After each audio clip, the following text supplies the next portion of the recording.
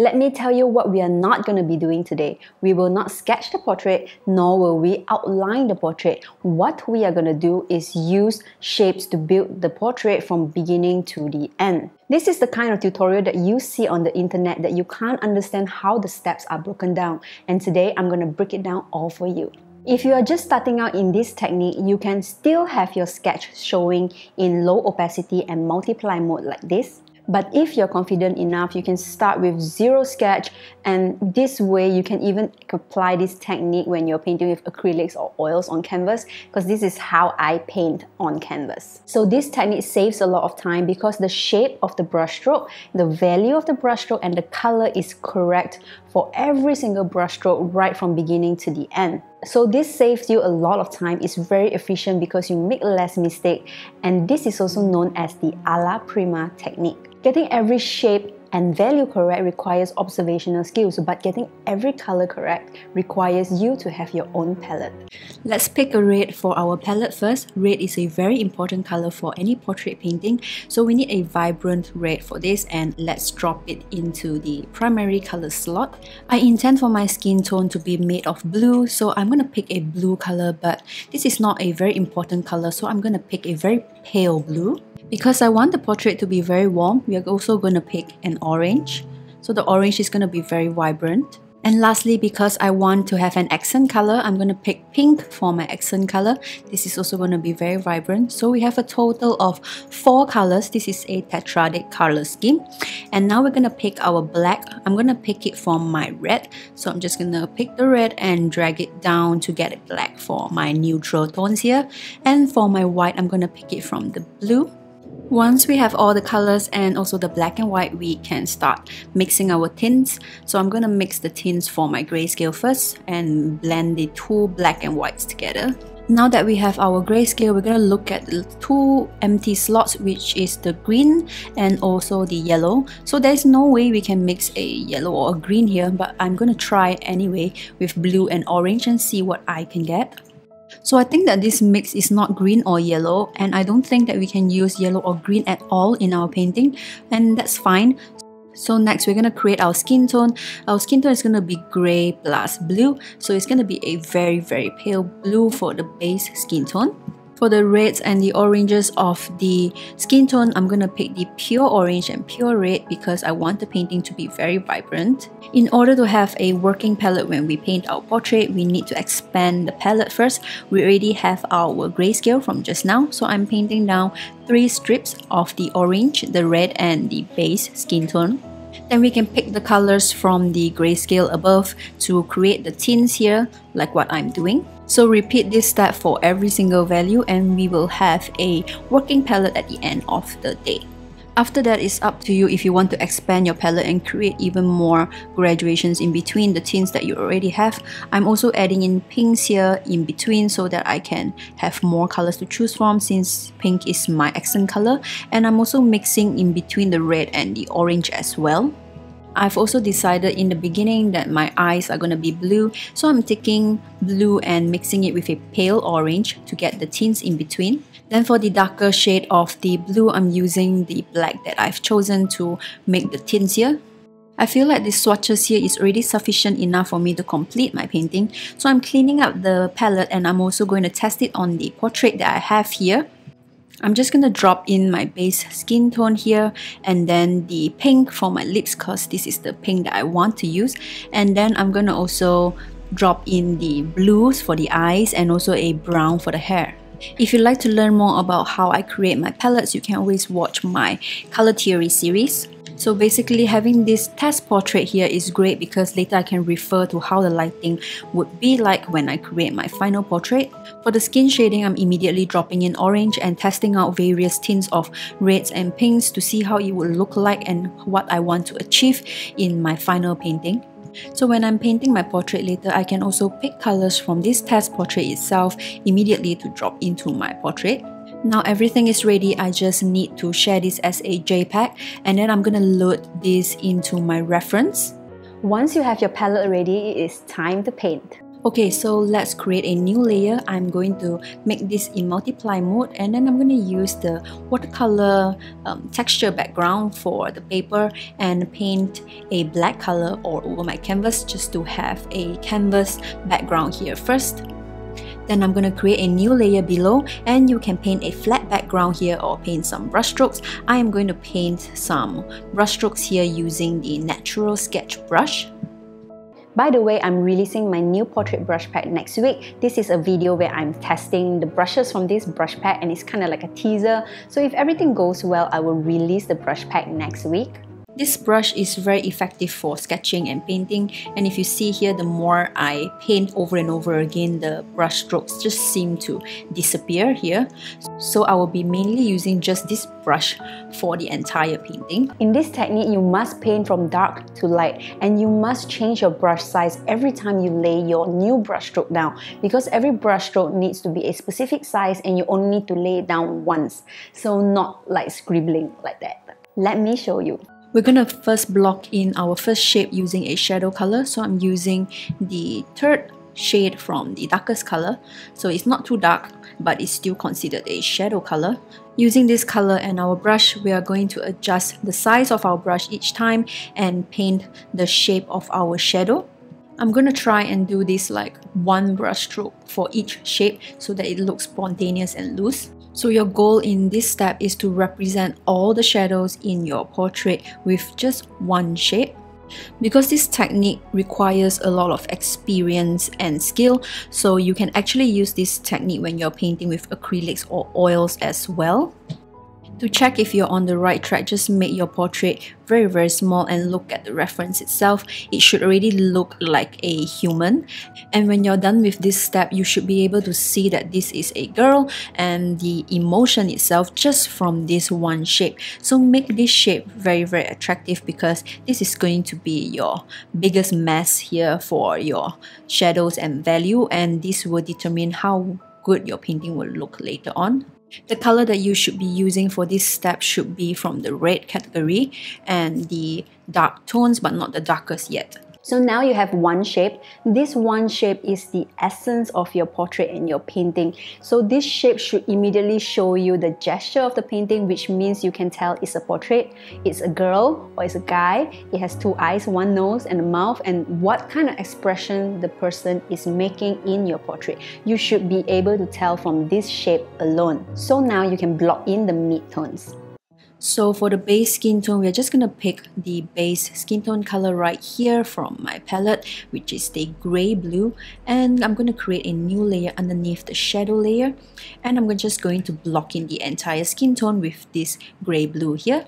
So for this step, the value that you choose is very important. I'm picking this value because this is the value of the skin tone from the reference. So if the skin tone of your photo reference is a bit darker or lighter, you should adjust your value accordingly.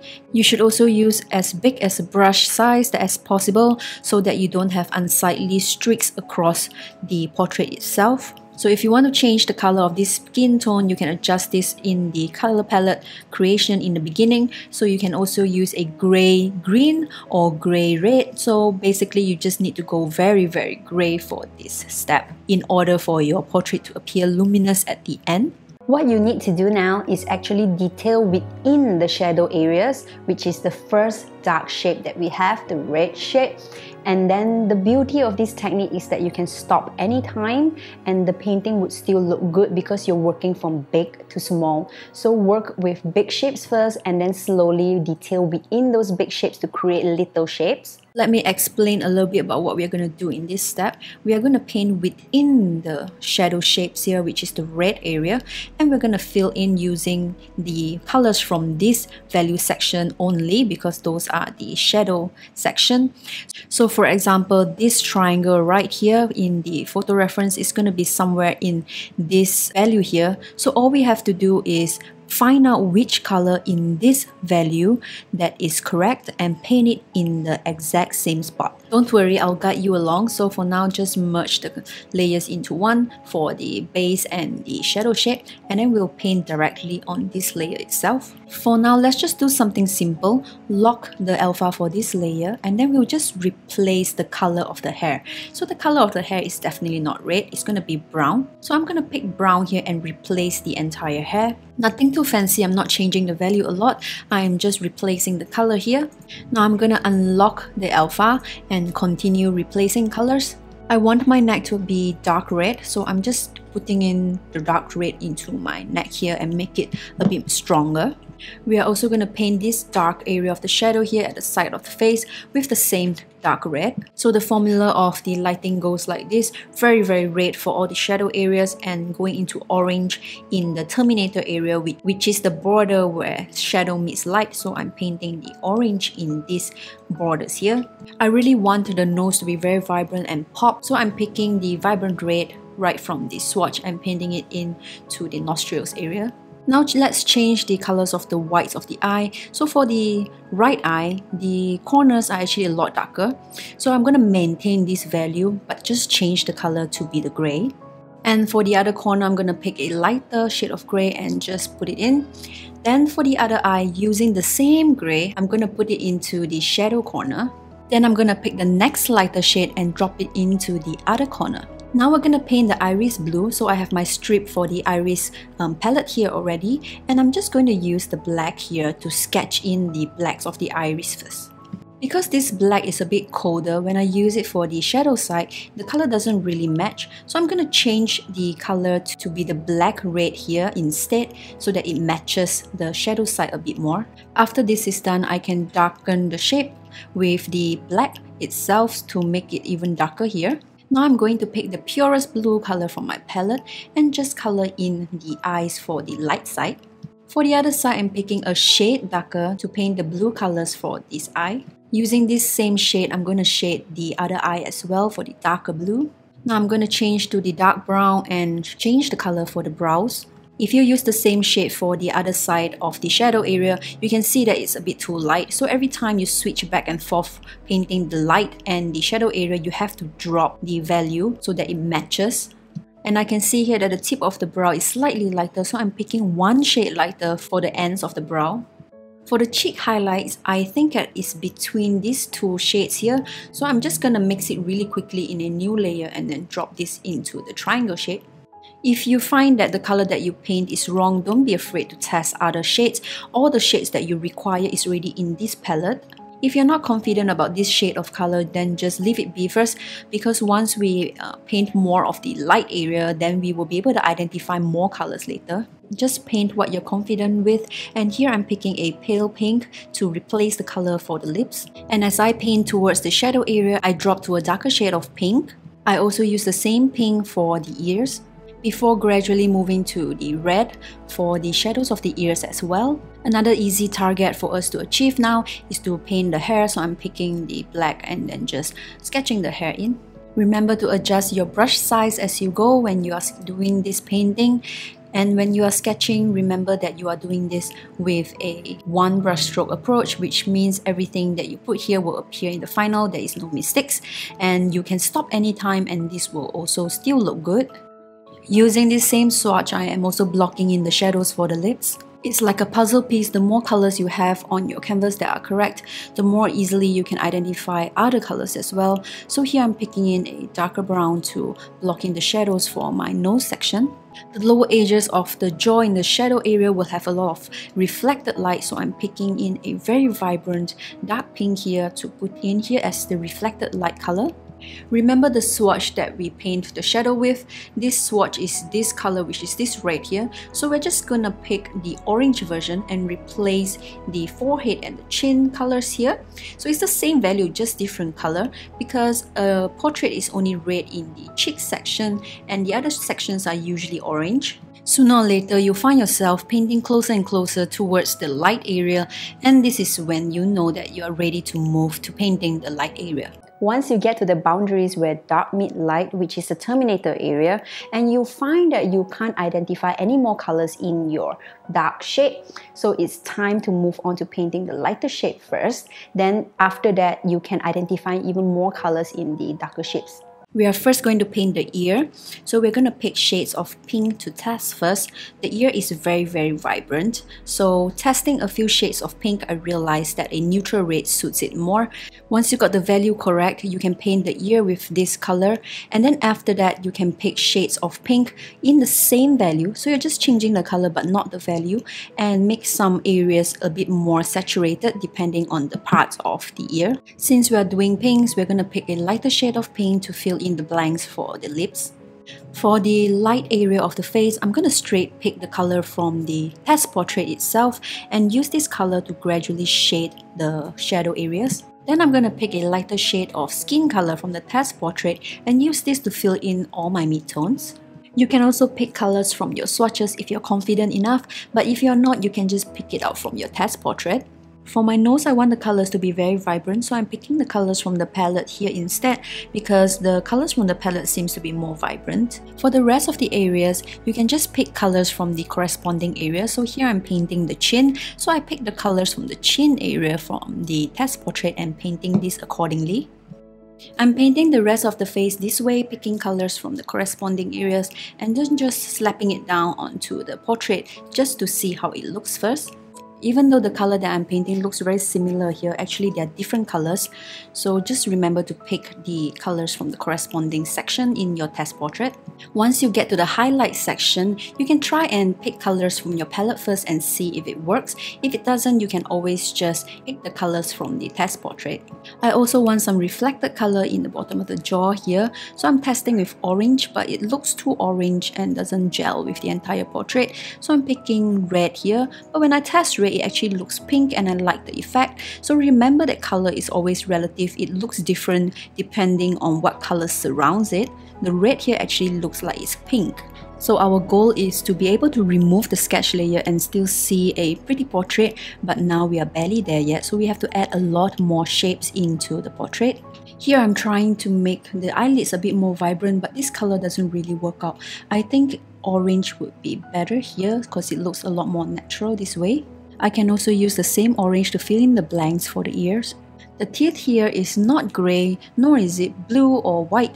It is actually an orange-grey color, so I'm testing the colors here and it looks pretty okay. Then I'm using the black color to drop in the shadows for the teeth.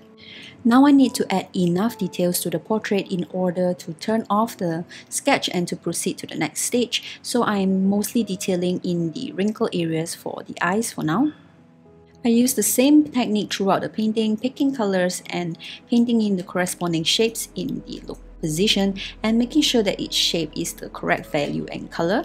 Painting is not very different from sketching, so as long as you can sketch nicely, you will be able to paint nicely as well. And color is not a very accurate term. I think the term here is temperature, so the color temperature have to be correct throughout the painting. Now I'm going to remove the sketch layer and continue painting the portrait. The sketch layer was here so that you guys could see what I was painting. Usually if you paint without the sketch layer, it's easier because you can see every single shape clearly. So because I was painting with the sketch layer, all the shapes were all muddied up. So let me just quickly adjust the shapes by re-sketching some of them and making sure all the shapes are distinct first, and then we can continue. During this stage, you can also use the smudge tool to clean up and push the shapes around to form the shape that you want, since the colors and the values are all already here. You can also adjust some colors as you move along this stage, since you have the view of the entire portrait now and it's easier for you to identify the colors at this point in time. Be careful when you're painting the terminator, which is the boundary between light and dark. You have to get the color correct, and the color here should be more vibrant. So you see here red doesn't really suit it, and then if I try orange, it's either too bright or too vibrant. So I feel that I need to go in between, and now this is perfect. So when you paint your terminator, make sure to really test it out and get the color that you want. Since the reflected light in the shadow area is pink, I'm painting the same pink on the edges here. Now I'm turning off the watercolor paper, which is in multiply mode, so that I can see my colors even clearer, and then I can continue fixing the shapes that I have on my face first. You can also load the same brush into the smudge tool to push the shapes around. So you see here in this stage, I can actually pick the colors from the existing portrait itself to continue painting in the areas surrounding it. So just use this method and clean up all your shapes first. Make sure the shapes are the same size as the reference and the same value. Then work on the terminator in the nose. The terminator in the nose is going to be very vibrant, so I'm using orange here for the terminator. And if you want to create a new color, you can just pick the swatches and scribble on to the side, then pick the colors itself to paint this new color onto your portrait. Whenever you feel that the temperature is supposed to change, you can just mix new tints like this, or if you have the tints already available in your palette, you can pick and use them as well. With the palette and the test portrait and also your existing portrait now available for you to pick colors from, it's very easy to fill in the colors as you see fit.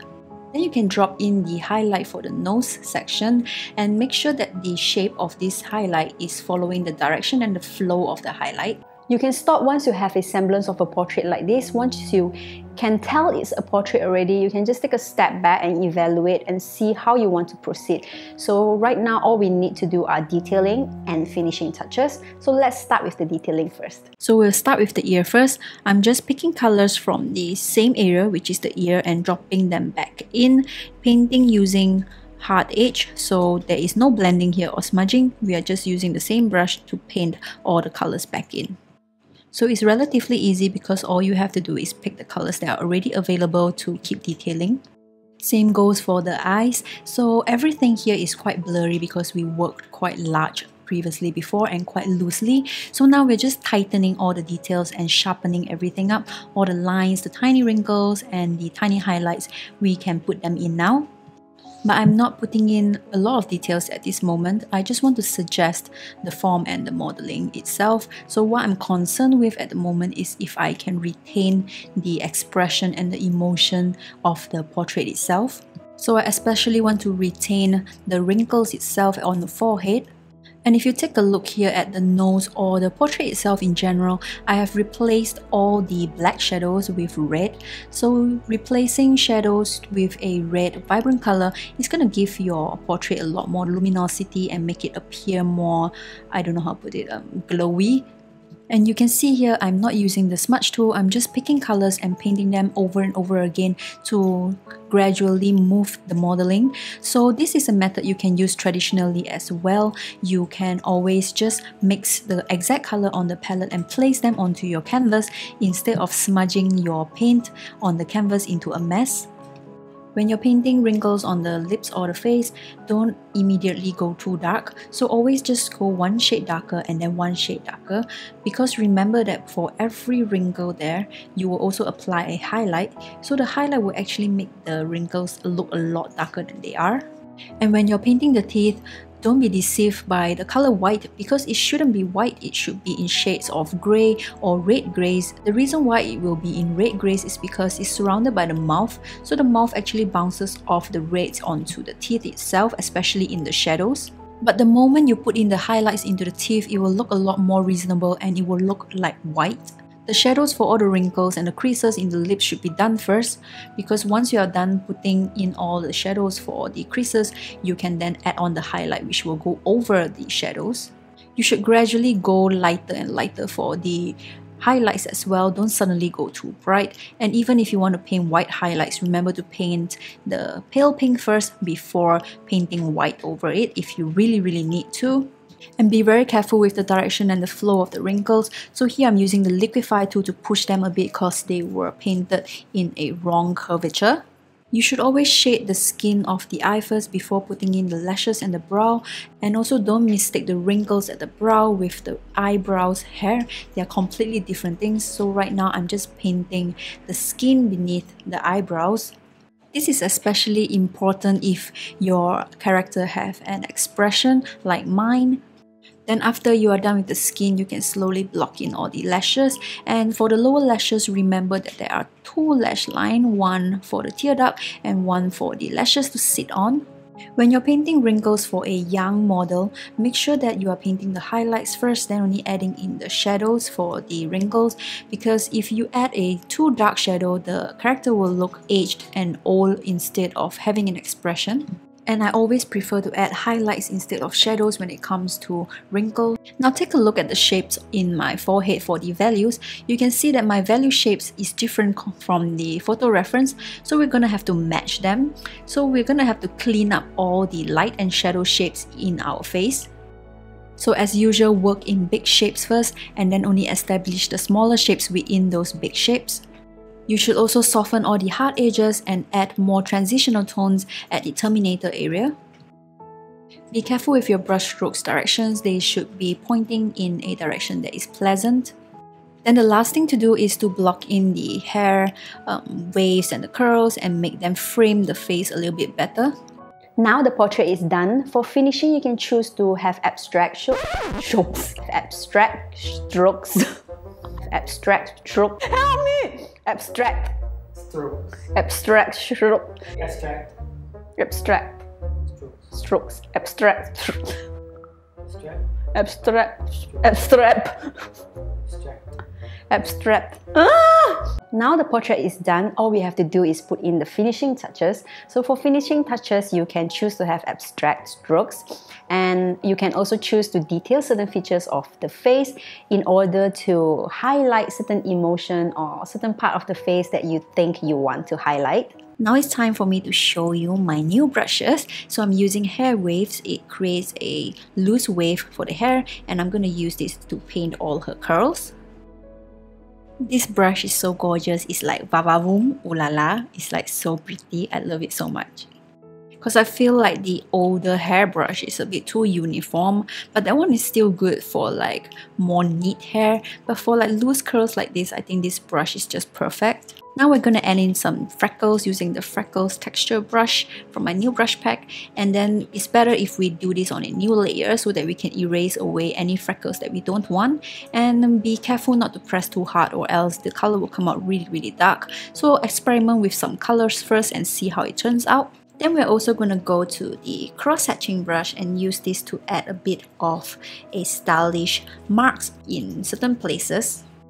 Then we are going to use the hair fine, which is actually the same hairbrush from the old brush pack, and block in the eyebrow hairs. I'm also switching to the hair waves brush to continue blocking in the eyebrow hairs in order to give a more natural look.